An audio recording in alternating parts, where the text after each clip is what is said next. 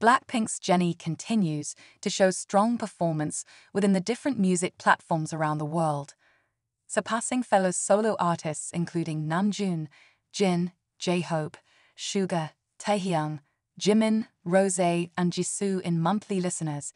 JENNIE has now catapulted to an impressive 18.4 million monthly listeners.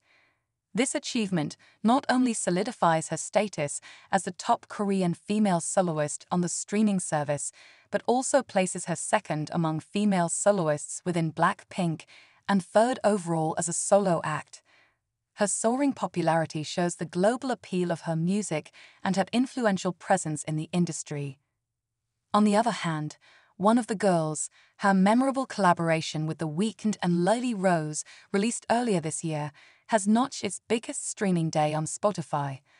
It garnered 1,711,890 filtered streams, propelling it back up the platform's top songs global list. This resurgence is notable, especially considering that several months have passed since its initial release, and it has received no targeted promotion for the Idols series audience.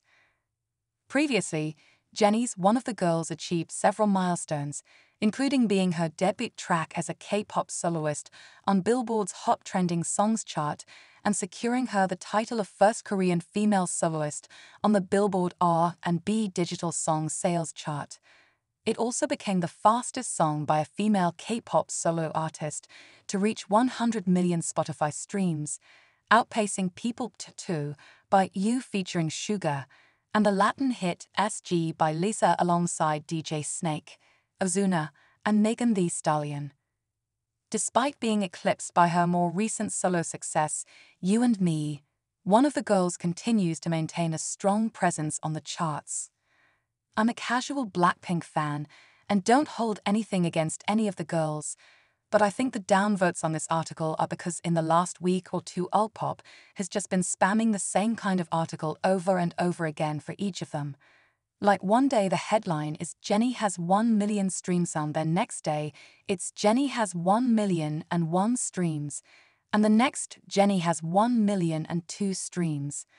I think it would be better if the writers would wait to release these articles only every so often when a big milestone is reached.